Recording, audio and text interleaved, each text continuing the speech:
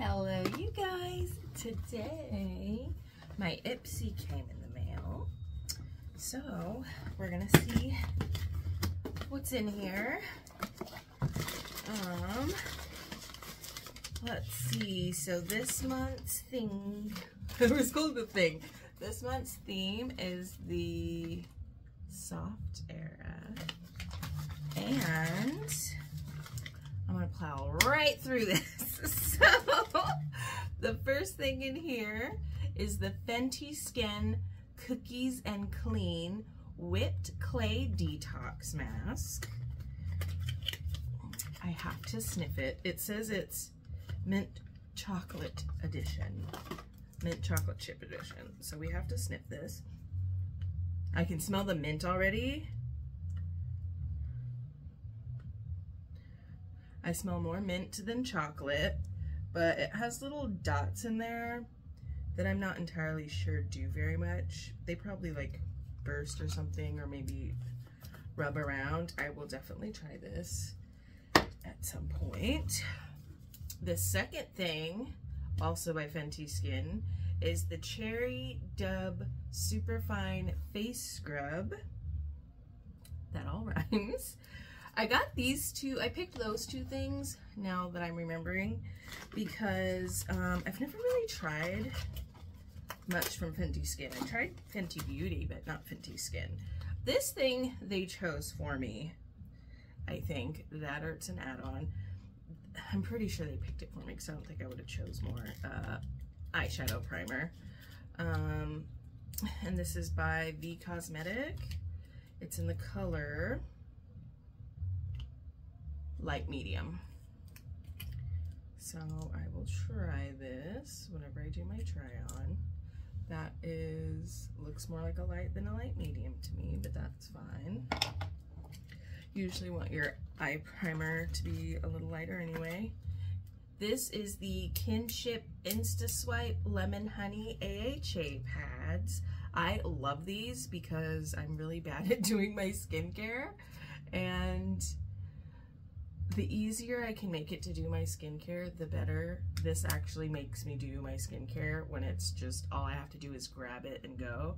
Like, even just the pain of finding a cotton round and putting liquid on it, too much for me. I just end up with, I'm just like, well, lotion it is, that's it. And this next thing is an Ofra setting powder in the color Strawberry, Brightening Strawberry. I probably chose this too. I don't have a pink setting powder, so I was like, well, since it's one of the options, and Ofra is one of my favorite brands. I don't know if their whole brand is one of my favorite brands, but they're, I really like their highlighters. They have really good highlighters. This next thing is by Ilmakiage in the color Bootylicious, and it is made in Italy, so it must be decent. I don't know why I sniffed it. It's in a really pretty, like, peachy color, totally up my alley.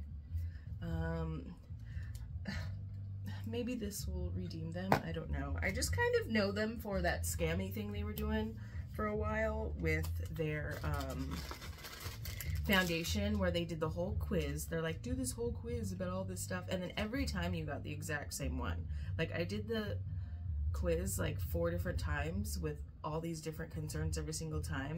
I always got the same foundation. So it's like, why make me go through the work of doing all this when you could have saved us both time if you were just gonna give me the same thing anyway. Anyway. And this they chose for me as well. This is the That's My Jam by Too Faced. And this is a self-tanning butter in the color medium.